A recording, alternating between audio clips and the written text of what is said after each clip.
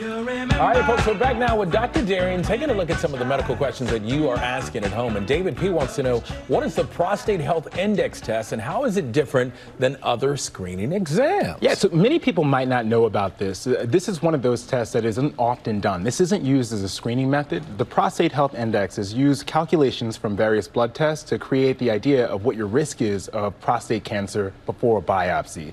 So it's one of those important measures where if you have an elevated PSA, now that is that blood test that you use to screen for prostate cancer, then your doctor might talk to you about this test to help better understand your risk. Does that make sense? Yeah. Makes a lot of sense. sense. That, many people don't know about this, but I think it's so important because prostate cancer is a leading cause of death and disease among men.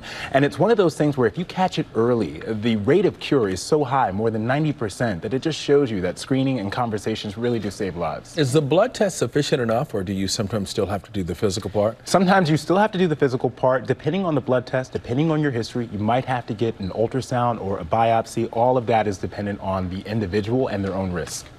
Good information. Your prescription for wellness? It's about rashes. You know, my prescription for wellness, I'll tell you, often comes from the text that I get. I'm not going to name who sent me the text, but I want to tell you about rashes. It wasn't anyone here. I want to tell you about rashes and what you need to understand and when you need to see a doctor. So these are some of the signs. Number one, if it covers most of your body, especially sensitive areas like your eyes, your lips, or your mouth, or if you notice blister formation or sores, these are signs that should cause you concern and lead you to get evaluated. If your rash is associated with things like a fever or illness, that can be another sign that you need immediate medical attention. And finally, if you notice that the rash is spreading quickly, which is really important, specifically like if it's different one day and completely different the next, or if you have trouble breathing or swallowing, these are signs you should seek out emergency medical assistance. That's important info. I love how Eva was like, let's clear that up. Yeah, These two right here. Well, because I'm always texting him. And I'm always about privacy. I wouldn't tell.